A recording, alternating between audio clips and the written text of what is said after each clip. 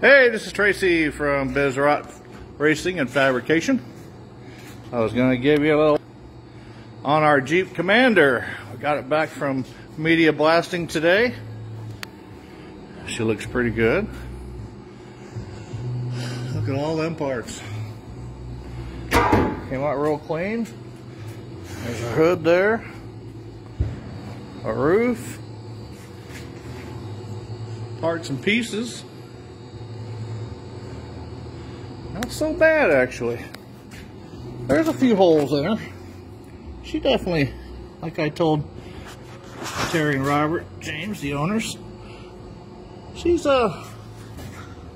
definitely goes to church on Sundays.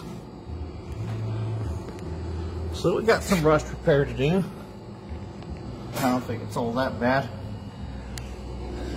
I've seen a lot worse.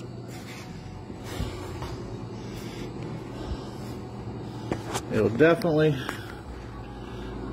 be a little bit of work, but not as bad as I really imagined. So there she is.